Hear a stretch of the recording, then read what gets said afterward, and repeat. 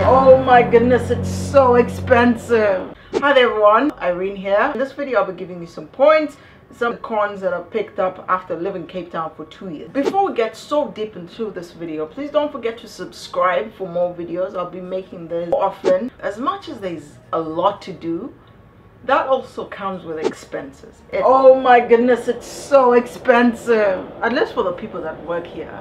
It's a lot more affordable for tourists if you earn in dollars, euros, or any foreign currency that's ranked higher than the rands. Then you have a lot more spending power. That's why tourists come here and find things cheap. But us who work here, we find things expensive. The rent is ridiculous. And for just a small space, you pay a lot, especially living in the city center. So if you're a person that enjoys eating out and you live and work here, you can't do it all the time. Because Cape Town is one of those cities where, as much as the standard of living is high, the pay does not directly match up to that standard of living. You find that people in Johannesburg, that's the other city in South Africa, they earn a lot more, and their rent, their living expenses are not nearly as high as here in Cape Town. So you try to find ways to economize, to make the most out of your money. Point number 3, that's just something that's a by the way. The weather. The weather here is unpredictable. Like in a day you can have all 4 seasons. That is, you can have a bit of feeling winter vibes, you can have feeling summery vibes, you can have autumny kind of feeling, then also the springy kind of feeling.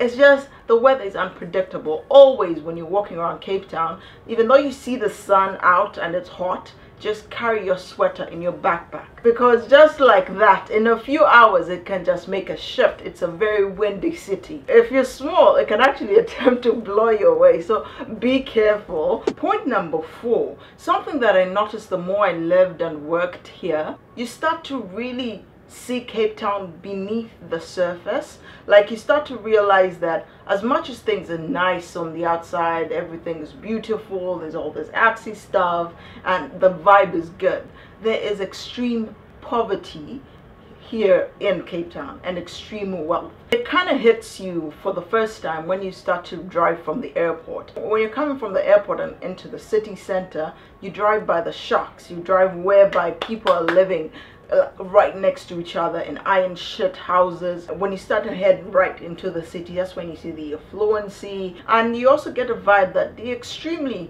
rich people are kind of clueless about what's going on with the extremely poor. There's that like huge disconnect. Also, as much as you get a vibe while you're in Cape Town that everything is safe and people walk around freely, don't take it for granted. You're still in South Africa. You still have to take caution. You don't walk by yourself at night. Ask around from either your hotel, your Airbnb, or places maybe around that you should avoid. So also have that sense. Don't just take your safety for granted and just forget about it. Hopefully I've kept this short and you found this useful. If you did, please leave a like on this video. Share it with anyone that's thinking about moving to Cape Town. Don't forget to subscribe as well. I'll be making more videos. Otherwise, that is it for me for now. Yes, see you in the next one.